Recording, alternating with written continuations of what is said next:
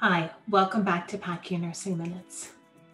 Thanks for joining me for this next portion of our pain management series where we discuss local blocks. So come along with me.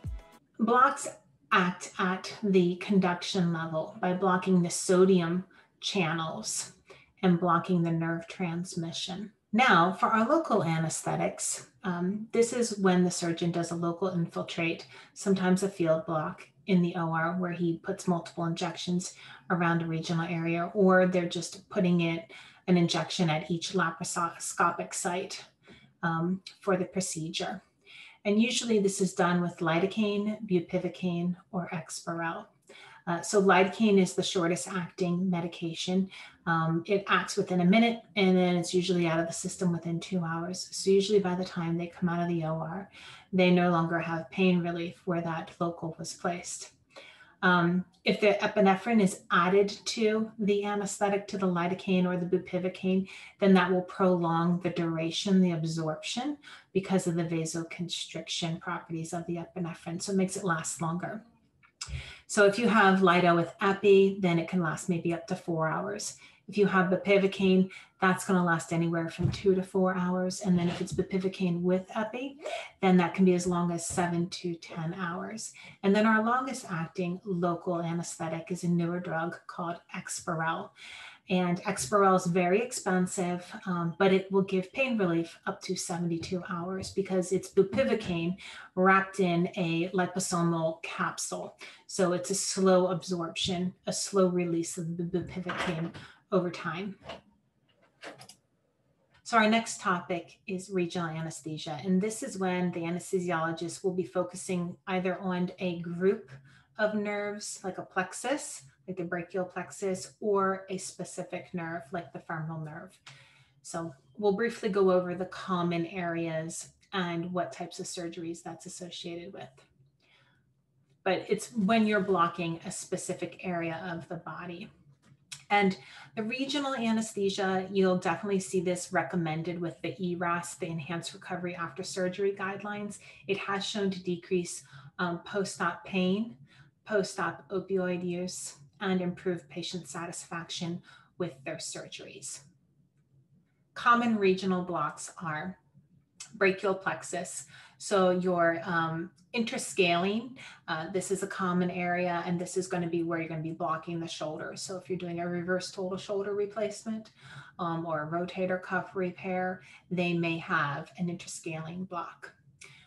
Then we also have supraclavicular, intraclavicular, and axillary, but I have to say I see the interscalene done the most for the brachial plexus region. Then there's a beer block that is good for the distal forearm and hand surgery.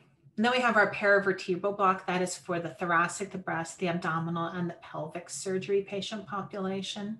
And if you do a lot of thoracic surgeries, you may see this block used more frequently within your anesthesiology's practice group. And then the TAP block, the transverse abdominal plane block. This is going to be used for our lower abdominal surgery patient population. They will need to do both sides, right and left side.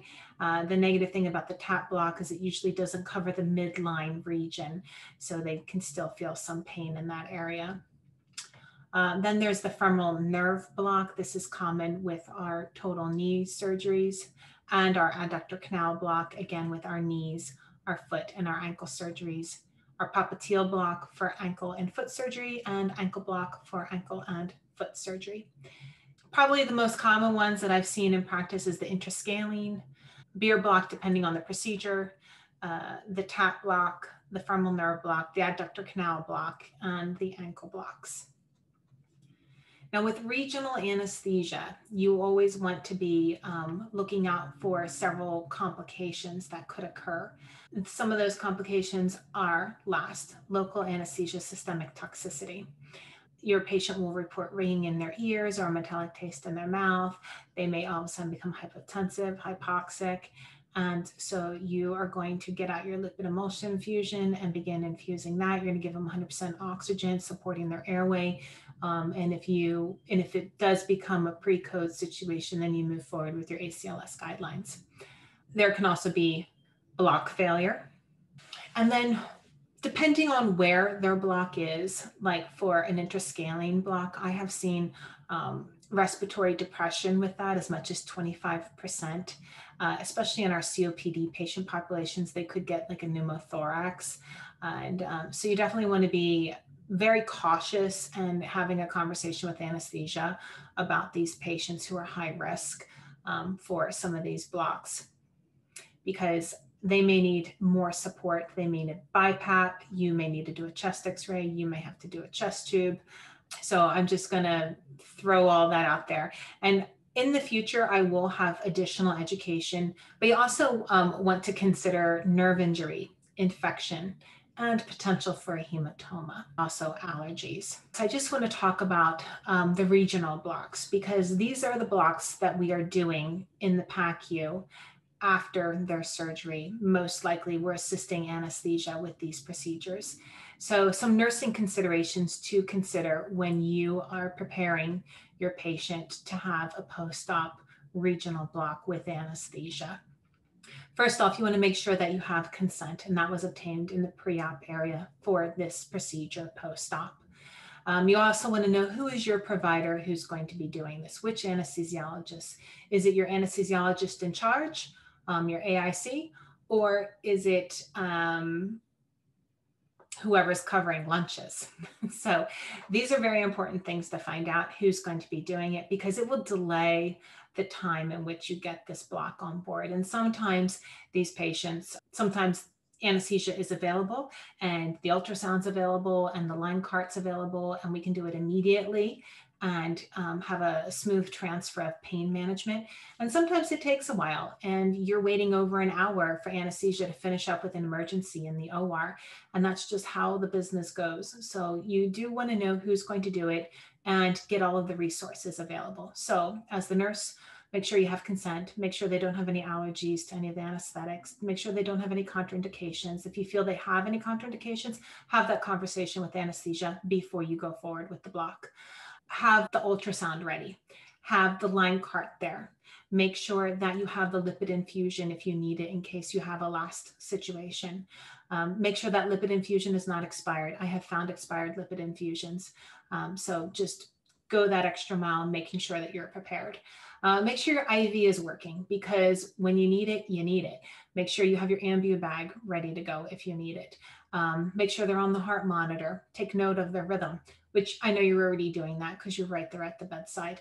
And then also communicate this to your charge nurse or to whoever's floating and helping out within department that you're about to do a block. You're going to be unavailable for 20 to 30 minutes. You won't be able to take a second patient, because you need to be there supporting anesthesia, maintaining a sterile technique, monitoring the patient for last, and then intervening if a complication does occur. Because if a complication does occur, you're going to need way more than a nurse and an anesthesiologist. Just things that I want to throw out there for you to consider, and always review your hospital's policy procedure for your last guidelines. Now, I want to talk to you a little bit about these peripheral nerve block catheters. Continuous peripheral nerve blocks. I have seen these more and more over the last 3 years, and patients are going home with them. So what it is it's a catheter that is placed in a certain area near that nerve, and it gives an infiltrate of a low dose anesthetic, usually Bupivacaine. And this is giving patients 3 days worth of pain management. We've had really good success with this. Anesthesia manages this. So when the patient goes home, they need to have the anesthesiologist's cell phone number available, written down on the discharge instructions, because they're going to call the anesthesiologist if they have any complications. And you do still want to teach the patient about LAST, because LAST can happen with these continuous infusion pumps of infiltrate of local anesthesia. So just make sure you're including that in your discharge instructions and in your discharge conversation.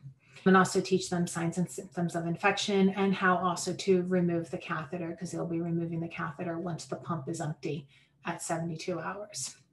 So I hope you've enjoyed the block portion of our pain management. If you like this channel and I'm giving you value added, please subscribe, please share it with your peers, and drop me a comment. I would love to hear what you all are doing in your hospital. for pain management in regards to blocks. If you have a block team, if you have a special area where you do blocks or you just do it at the bedside. I know every hospital is a little bit different on how they do things. So if you're new to the PACU, find out the routine in your hospital. And I just thank you for tuning into PACU Nursing Minutes. I'm Nurse Kathy. I will catch you next week when we talk about opioids.